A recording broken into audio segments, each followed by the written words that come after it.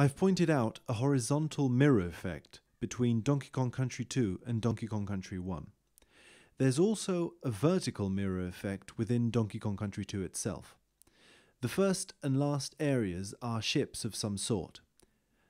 The second and sixth areas are guarded by stone faces. Areas 5 and 3 are set in forests. And Crazy Kremland, the fourth, stands in the center, possibly doubled by Chaos Core, the two places that are being held up by Cruncher statues. The number 4 is representative of the center, also in its position as a cross, the cross of Kremling heads, and the X, which signals the treasure, the axis mundi of the self. The island itself is a mandala, and Crazy Kremland is the heart. The path from the heart takes you first to the depths of the forest, then you're devoured by the snake's head, and then you're reborn as the phoenix. The treasure map also places Crazy Kremland as the key area, whereas in Donkey Kong Island it is Congo Jungle, the first area, which is being marked. Crazy Kremland is the first area of Crocodile Isle, not Gangplank Galleon, because it's the only area that isn't doubled. We enter Crocodile Isle through Crazy Kremland, the game land, and in a macrocosmic way, we enter Donkey Kong Country 2 through the game cartridge. Donkey Kong Country 2 seems to be openly making reference to, or gaining awareness of, its status as a video game. As said before, it's the first game where Swanky Kong appears, the Game Master, inviting you to come and play. Donkey Kong Country 2 is, of course, also in the center of Donkey Kong Country 1 and Donkey Kong Country 3. If Chaos Core is the center of wealth in this game, Crazy Kremland acts as its outward reflection. The area is home to King Zing, a monarch and therefore a ruler over a large wealth, in this case honey. Other rare games return to this theme of honey as wealth, such as Conker's Bad Fur Day, where a bank robbery is conducted with honey instead of gold, and the Banjo games also have an underlying sense, in my opinion, that honey is more than food. It is gold, and in its symbolic sense, it is life, libido, life energy. The king rules over the center of the island where the gold lies. Funnily enough, his spouse, Queen Bee, also has her home in the center of the island, in Vine Valley, also the fourth location on the map counting Donkey Kong's cabin. The fourth location acts not only as a vertical center to the islands, but also as its horizontal center.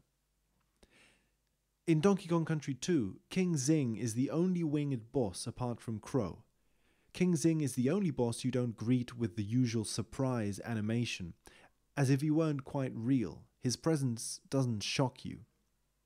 He is, after all, the boss of a haunted theme park, the only other boss of a ghost area apart from Crow. Furthermore, it is worth noting that Ghost Crow is the only boss who doesn't appear on the official list of the game's bosses. There is something ghostly or not quite real about him. He's a fantasy, an illusion, a spirit. In a similar way to Crow, the Zingers are the only other animal we see laying eggs and giving birth to new life. The Queen and the King are a mother and a father. From the union of these two comes a third. It is not until Donkey Kong Country 3 that the eggs hatch and we are flooded with new life. The game is swimming in banana birds, the children of the Queen. In Donkey Kong Country 2, all winged animals are still laying eggs. In Donkey Kong Country 3, they have hatched. From one angle, both of these queens are queens of sweet golden food. Both queens, furthermore, are located in divine or holy places. Since Queen Bee is the boss of the Island Temple, a place of spirituality, and Queen Banana Bird is queen of the holy heavens. The king, on the other hand, is ruler over a land of material pleasure, earthly games, the theme park.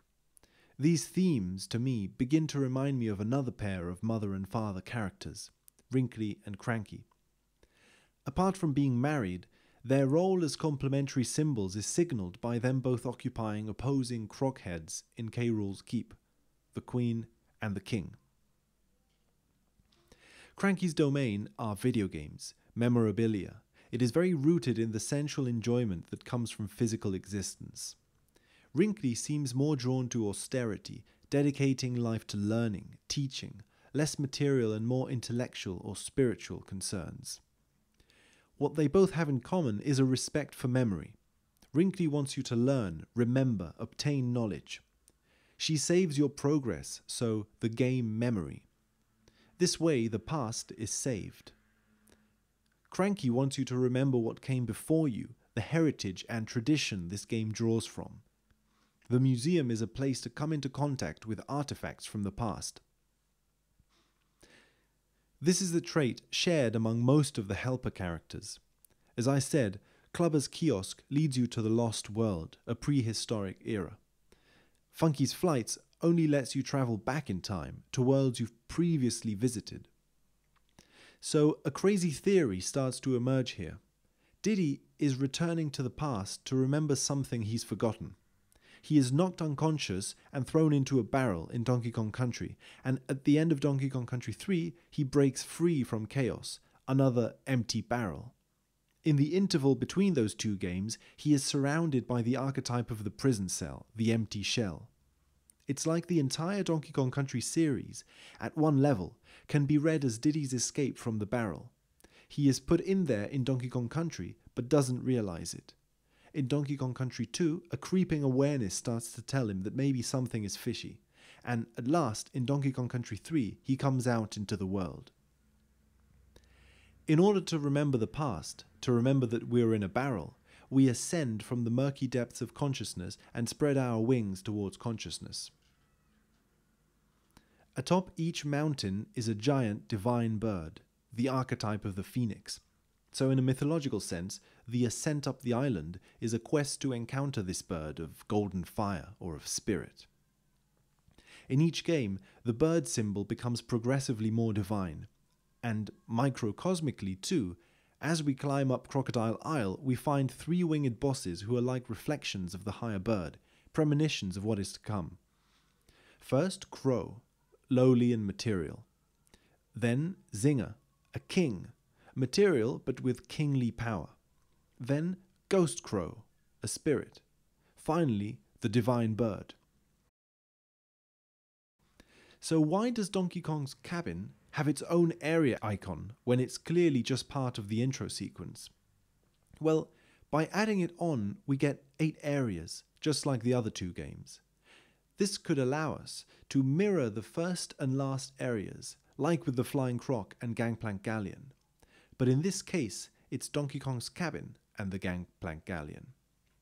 Several clues point in this direction. First, both of these areas are home to the archetype of the cabin where the bad news is given, the news about a certain loss, a certain lack which sparks the adventure. Donkey Kong's cabin, despite not being on a ship, serves a similar role as the captain's cabin. Furthermore, Donkey Kong's cabin is decorated with a single painting of 2 ships. One is up front, one is in the distance. The cabin itself, then, is decorated with a symbol of the ship, the vessel. This would mean that the first areas of Donkey Kong Country 1 and 2 are somehow related to captains' cabins or to wooden vessels of some sort. Donkey Kong Country 3 follows in this line, with the first area, Lake Orangatanga, being home to Barnacle Bear, an old sailor or captain. The whole area is filled with wooden buildings, wooden cabins built on water. Barnacle Bear, furthermore, is a collector of empty shells, and the boss of the area is Belcher, a wooden barrel filled with animal life. As I said in my Donkey Kong Country 3 analyses, Donkey Kong Country 3 is even more filled with empty shell symbolism than the previous games, as if Diddy's awareness of his situation reaches a peak until he is liberated. So in any case, all 3 starting levels are wooden shells where we learn about a certain lack, a void at the core of the structure. Interestingly, all 3 first levels have a tradition of starting with a rodent enemy, the very first enemy we encounter in each game. Rats, and especially rats located in wooden environments, suggest to me that there is something gnawing at the core of the structure. There are rats infesting the underbelly of the cabin. Or maybe the very nature of the cabin is to be infested with rats. The cabin and the rat go together as a pair. In the Japanese box art, we see that the door to the captain's cabin is guarded by two crossed swords, where Cruncher would stand in the other box art, the same place. Inside the cabin itself, we're also greeted by a sword. The only other location with two crossed swords is Cranky's cabin, now a museum, and the swords are also placed under Cruncher, a visual pattern that gets repeated in several instances. There was meant to be a villain in this game who didn't make it to the final version, Mr. X, a prototype for Cackle. In previous videos I have suggested how Cackle and Cruncher could be two faces of the same archetype. Mr. X, then, is both the ghost or consciousness of the island and also the treasure of the island, since X marks the treasure. Mr. X, or Cackle, lives inside a library, a place full of books and words, language. Cackle's name refers to laughter, a human voice. The conscious mind of the island is the spirit of language from which conscious memories and thoughts are made. Mr. X has no name, no word associated to him. He is a mystery. As a side note, the letter X is the Roman numeral for the number 10, and the letters for chaos add up to 10. Chaos, or the void, is also a place of no language, or the indescribable heart at the center of the library, the void from which meaning emanates. The rat in the cabin, which sets our adventures in motion.